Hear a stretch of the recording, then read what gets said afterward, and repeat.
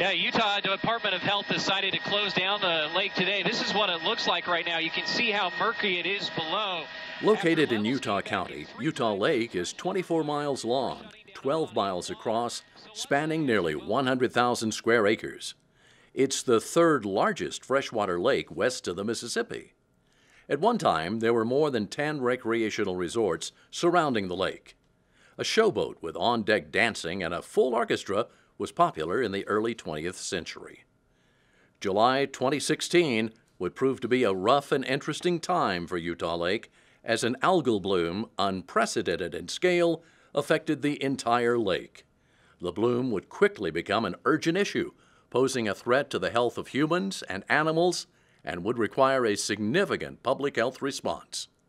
To better understand the seriousness of the algal bloom situation, it's important to understand what an algal bloom is and why they can be dangerous and harmful. Algae are a very diverse species and live almost everywhere on our planet. They are very important to our aquatic ecosystems. They're the basis of the food chain in water systems. They produce roughly 70% of the oxygen that we consume. Algae rapidly increase their population in certain conditions when there's readily abundant nutrients such as phosphorus, carbon, and nitrogen. Not all algal blooms are harmful.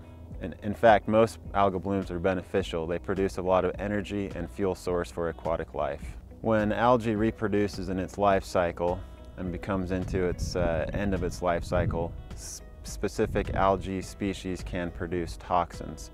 Cyanobacteria is commonly linked with toxic algae, otherwise known as harmful algal blooms.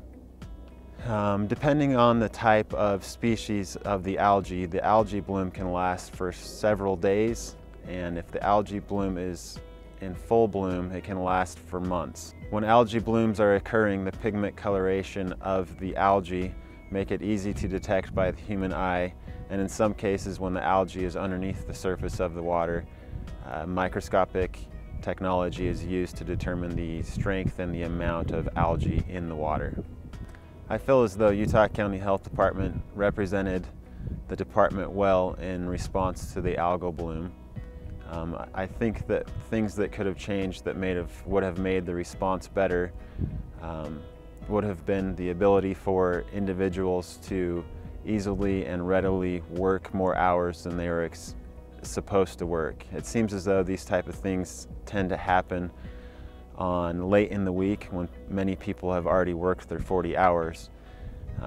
We have staff that we needed to be in the office that had already gone home, and it would be nice to have the ability to get these people back and pay them and compensate them for their overtime.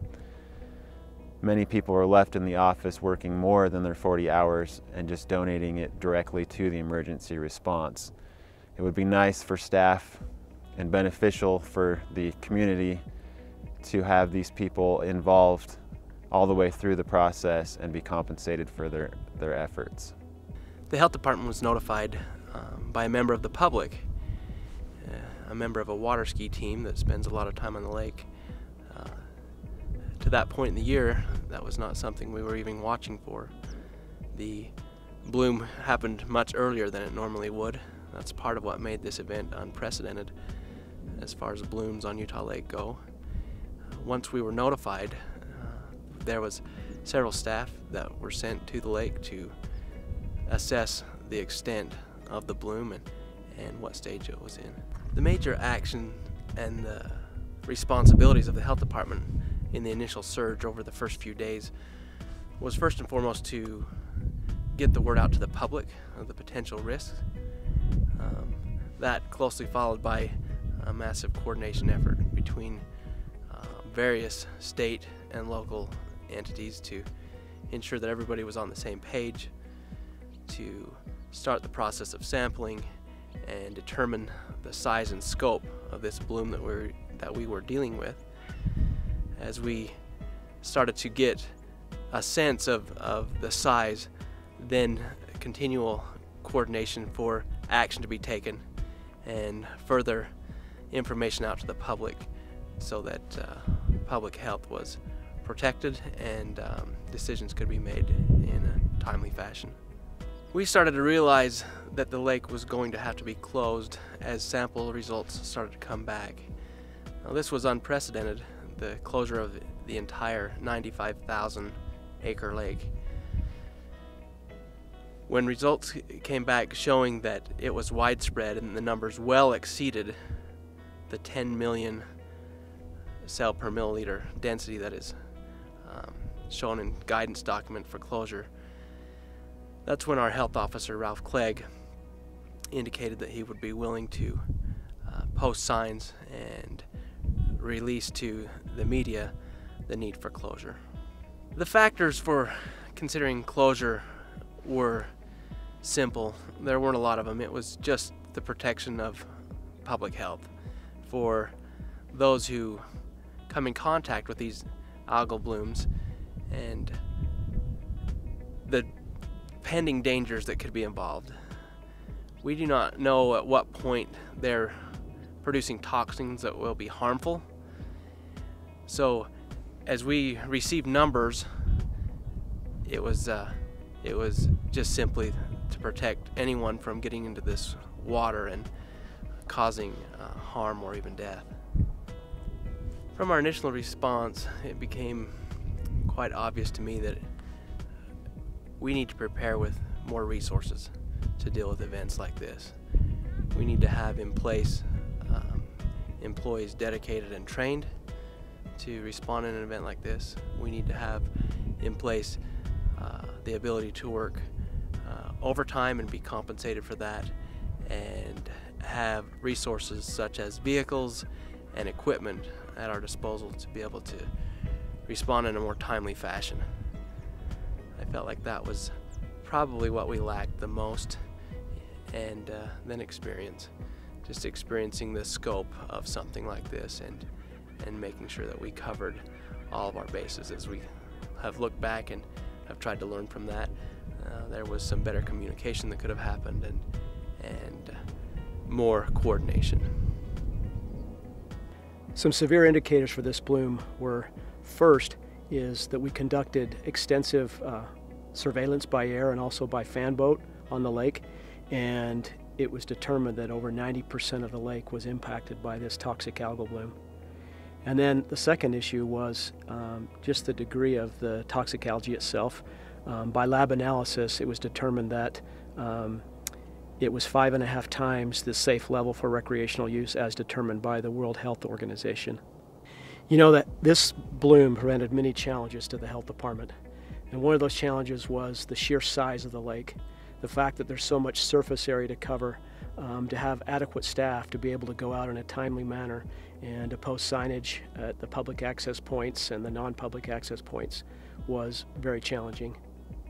Also, communication. Be able to get the word out both to the public in a timely and effective manner, to warn them properly, because that's our major role, is to protect the public, but also internal communication with staff so that they're informed and then can better inform the public. Some of the major lessons learned from this response was communication. Communication is paramount to be effective, and that's both internal and also with the public.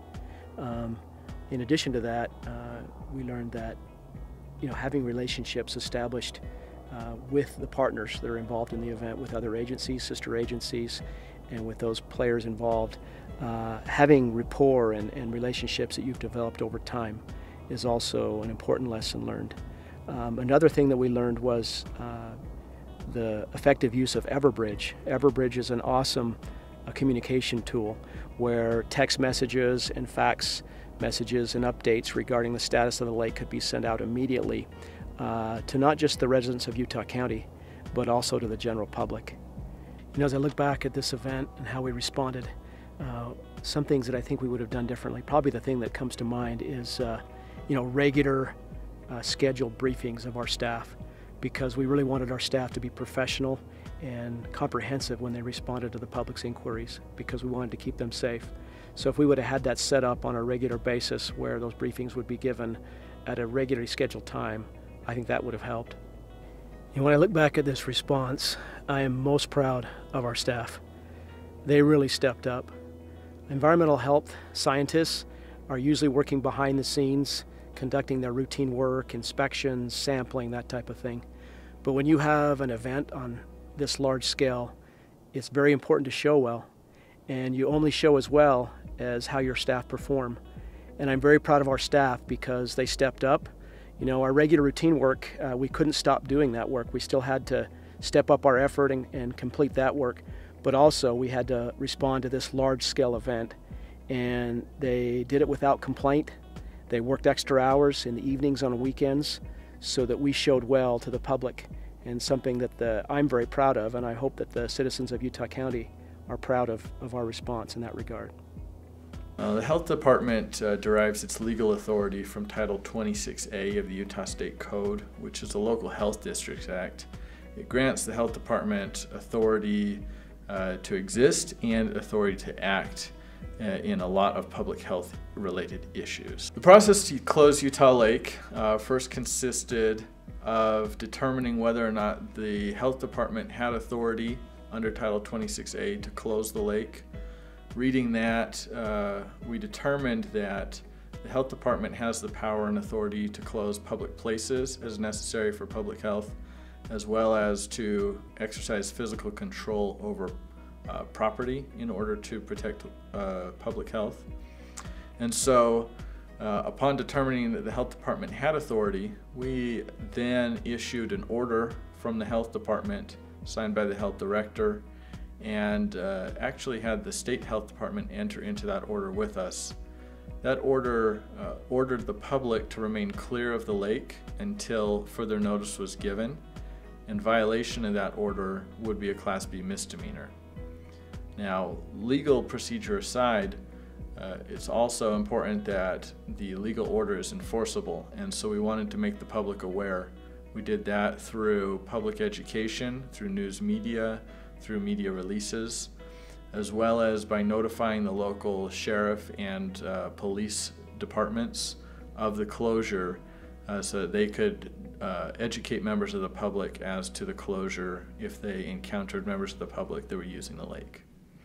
The county attorney's office has never actually worked with the health department in closing a public facility before. This is the first time that, from our knowledge, that the health department has ever made such a widespread closure.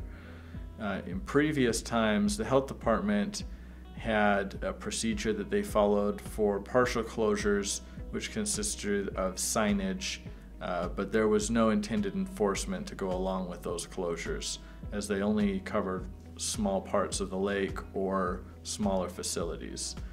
However, in this instance, the health department contacted us to determine whether or not they would have the authority. We determined that they would have the authority and advised the health department as to how to close the lake. Upon closing the lake, we also helped advise the health department as to when it might be advisable to reopen the lake based off of the risk to the public and the gravity of the situation. Looking back at the initial response, it might have helped if the health department had a procedure in place. However, the health department had never encountered a situation like this in the past.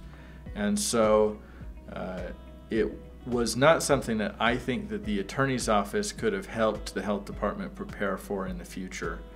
At least from a closure standpoint and an enforcement standpoint, I think that the health department acted in the best way they possibly could. In the future, I think that we will have learned from this experience and that our reaction might be a little bit quicker. We might be able to react without having to do the same amount of research that we did in the first place, and we'll have some preliminary documents prepared. We could effectuate a closure more quickly. However, I don't think that we would do anything differently in the future than we did in this previous instance. The coordination during the algal bloom response at Utah County Health Department really was great. It worked very, very well. We had a really great internal response. We had many staff members working together. We had lots of environmental health staff working together. We also had health educators that were working in the response. We had administrators working in the response. We had especially lots of staff from environmental health working, myself from public information. One of the really interesting things is that we were able to have lots of staff staff that you wouldn't maybe necessarily think would be involved in the response, like health educators, that were really pulling in. And for instance, we needed to have signs printed. They would print those signs and they would laminate them for us. So really, if we needed something, they were right there to help us get it done. We had lots of support staff that were happy to go get people lunch and do things like that, really to just support us in general. And that was very, very helpful. On a bigger level, the coordination also worked very well, really between many different partners at the local and really the state level. That really worked great. And really the state, really the Department of Environmental Quality really took a lead role in coordinating that response. It worked very well. They really did the coordination for us, and we were certainly a major player really in the response. Really, some of the things that they did for us is they would arrange conference calls. In the initial days, we were actually having 2, sometimes 3 conference calls a day. That helped everybody get on the same page and talk about what we needed to do and just make sure that we're all talking about the same thing and that we all have that same common operating picture. Those conference calls were able to change a little bit. We were able to maybe take them to a daily and sometimes, eventually take them out to maybe weekly or then on a as-needed basis. But really, in the heat of everything, we were even doing those conference calls on the weekend, over the holiday, but really they were very, very helpful to keep everyone, on the same page and up to date. Another thing that was very helpful in the realm of coordination were the updates that were being done. There were different folks that would take on this update role and they would send out an email maybe at the end of the day for here's the update, this is where we're at this point. That was very helpful. The number of agencies that was involved in the coordination was truly staggering. We were talking probably 15 major players in the coordination. Everyone was working very well together, but really trying to keep everyone involved, because out of those different organizations, you probably had 5, 6, 7, maybe even 10 individuals and email addresses that everyone was trying to keep track of. So being able to do those updates and keep everyone up to date was very helpful. And the state was able to do that for us at a coordination level. We also were able to coordinate with other states. We even had other states reaching out to us asking, what are you doing? How did you handle this? Because they knew that we had a massive algal bloom happening in our state. So we did have states reaching out to us, like Colorado. They were talking to us about how did you handle this or that. And so that was really interesting. We were able to coordinate them and be a resource for them and help them through some of the issues that they were experiencing. We experienced a lot of challenges during the algal bloom response. One of those challenges was from a communications perspective. One of the things we were able to do was work together as public information officers, or PIOs.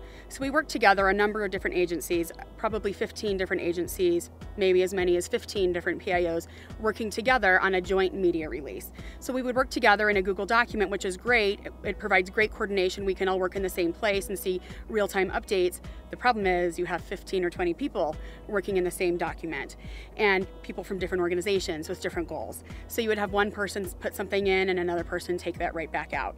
So that was a challenge. That was a real struggle for us to be able to get out timely, accurate information when that document is really changing quite quickly. So that was a real challenge. Great tool, but that really was. It was a challenge. Another thing that was a real challenge for us was the extreme amount of media attention that this particular response was getting. So what we decided to do as agencies working together and PIOs working together is we decided to share essentially that media attention. So the Department of Environmental Quality, or the state, took a lot of those media inquiries, and then we as the health department at the local level took a lot of the health-related inquiries. So we were able to split that burden between the two of us, and that helped a lot. Even at that, it really was almost overwhelming, the number of inquiries we got on a daily basis. And we were able to do those, we were able to handle those stories and those inquiries, doing on-camera interviews. We also had to do a lot of just over-the-phone updates and interviews on the weekend, all times of the day and night. Along with those interviews come media inquiries and requests for interviews that are off-site, meaning they wanted to actually come to Utah Lake and go to the harbors. They actually want to see that algal bloom in all of its glory, so to speak. So one of the experiences we had is we actually had the Associated Press contacted us, and they wanted to do an interview at Utah Lake. And so, sure, we did that. So we came with them to Utah Lake. We actually took them to 2 different harbors, and they took a lot of photos, and they did some interviews with some of our staff. It was kind of a hard thing for me to ask some of my key staff, our Environmental Health Director, Bryce Larson, and one of our Bureau Directors over Water, Sanitation, Jason Garrett. It was really hard for me to ask them during the heat of the moment to take half a day out of their busy schedules when they're really knee deep in this response to, take half a day and go do this media interview with me. But they did, they happily did it. We went to 2 different harbors, American Fork Harbor and Lincoln Beach, about the two harbors about the furthest away you could possibly get on Utah Lake. But we went out, we spent a lot of time with the reporters doing interviews, getting a lot of good photos. We got some great photos of Jason doing some water sampling, and it was hard. It was a big day. It was kind of a burden on us. But the really great thing for us is that it really paid off, and it paid off big time. We got a lot of media attention just from that one interview.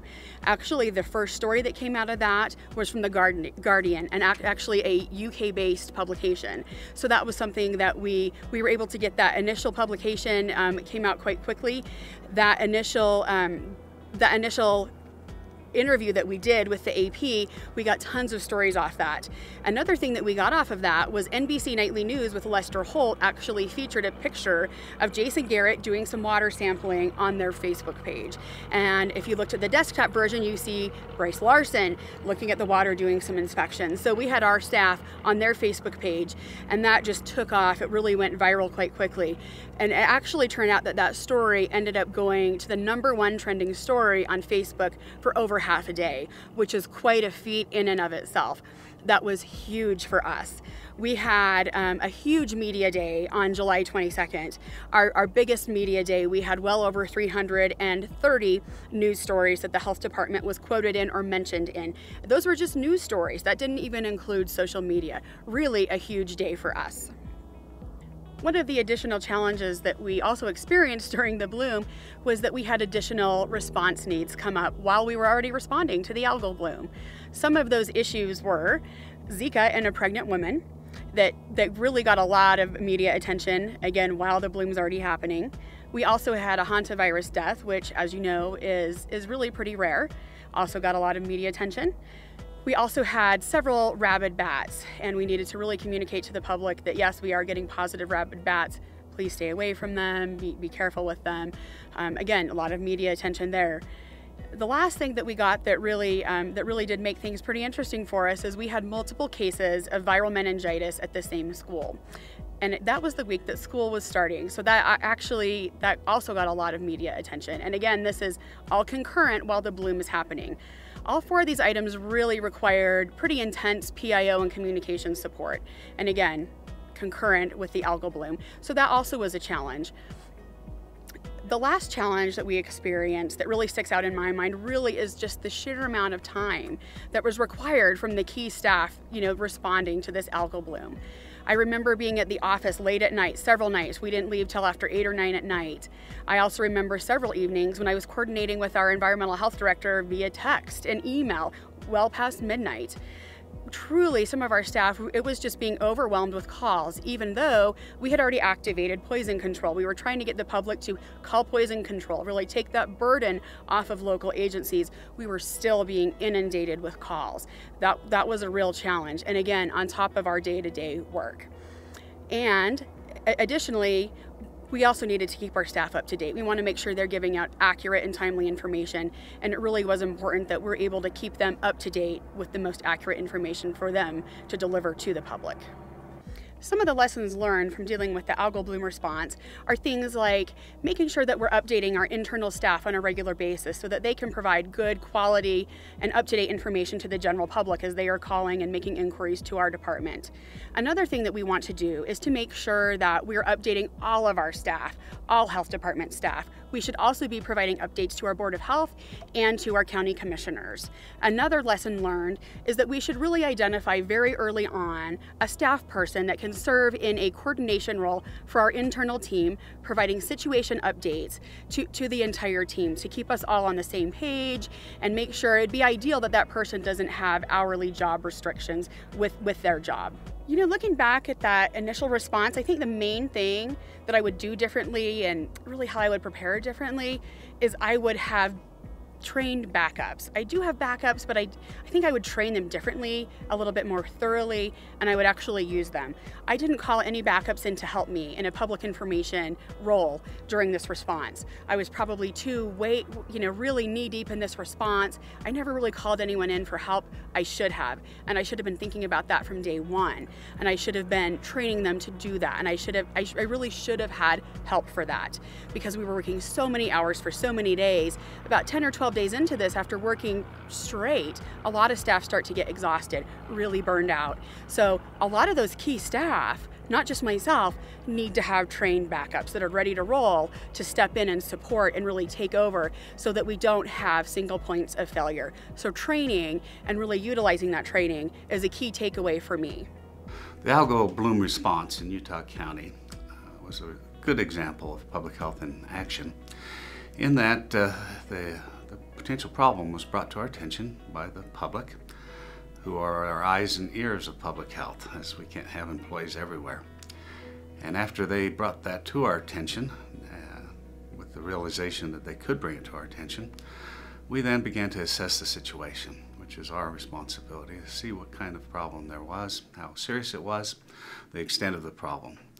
Following that assessment, as we worked with our partners and the stakeholders in the lake, we were then able to determine the proper action to be taken to protect the public's health.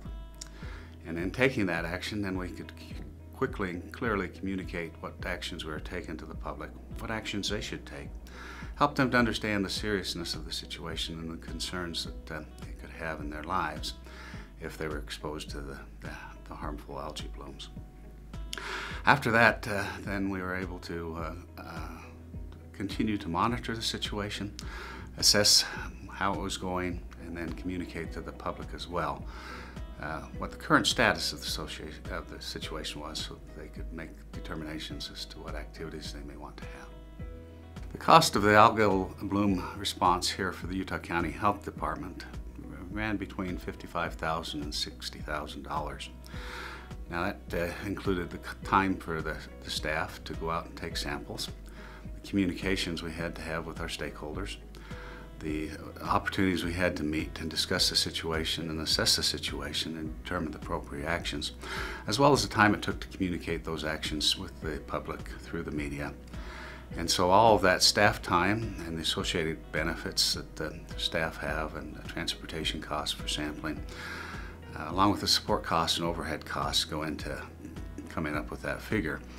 In addition, the Department of Environmental Quality and some of our other stakeholders, such as the Department of Health, State Department of Health, had costs that were associated with this that would be in addition to that. For example, the Department of Environmental Quality had the costs for all the sampling, which is very expensive sampling, and so they had additional costs above and beyond what the Utah County Health Department had. This particular algal bloom response has helped us as we prepare for the future, because now we know many of the stakeholders that are involved in the lake and have an interest in the water of the lake and what's taking place in the lake. And so we have a relationship with all of these stakeholders now. We've also been able to help the stakeholders better understand the situation and the problem and why it is a problem. And so they have a better understanding of that as well now as we work together. And so we've learned how to best work with them and communicate with our stakeholders in a way that works and is helpful for them. We've also been able to identify the best sampling locations with the proper sampling techniques for our staff to protect themselves from any exposures, as well as they're picking up those samples. And we've learned that this can take place earlier in the season than we previously thought, and so we know we need to be better prepared earlier in the season. And then we've learned as well the best places to post the signage to warn the public about some of the issues. You know, we're very proud of the ability that our staff showed in working with multiple agencies. Sometimes it's very hard to bring multiple agencies together and come to coalesce on the course of action. But our staff was able to quickly assess the situation, and once the situation was assessed, make the determinations which we needed to make to protect the public, and then to send out notifications to the media and post the necessary signs. It was really a proud of a very hard-working staff who took their responsibilities to protect the health of the citizens of Utah County seriously and were able to go the extra mile. I don't know that we would have done anything differently than the way we did it. It seemed to be the way that needed to be done. We would have prepared it a little differently because we would have known that perhaps this could be more extensive than it had been in the past, and not just a little bit more extensive, but extremely more extensive, covering the lake and the river going out of the lake as well. And you know, we could have prepared a little sooner in the year for how extensive it would be and for the high levels, and be able to get the warnings out a little bit quicker. That is probably the thing that one of the things we learned from this, of how we can better prepare, that we know now that we hadn't suspected from before, because all the blooms before were minor and later in the season.